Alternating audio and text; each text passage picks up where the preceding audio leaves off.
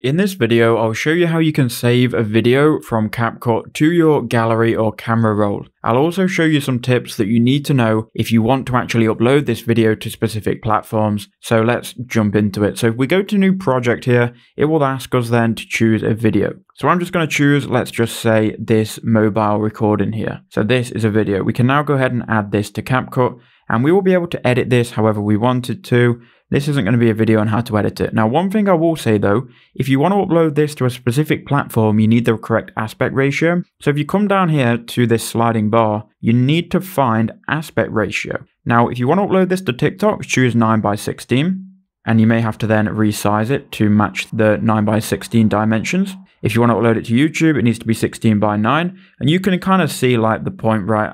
You can match it to the aspect ratio of the platform. So let's say we're uploading this to YouTube as it is a tutorial video. Click the tick. Now go to export in the top right hand corner. What that will do is it will then export it. Now people get confused here. Once this gets to 100%, it will give you some options to upload it to other platforms. If you don't want to choose those options, it will just save it to your camera roll.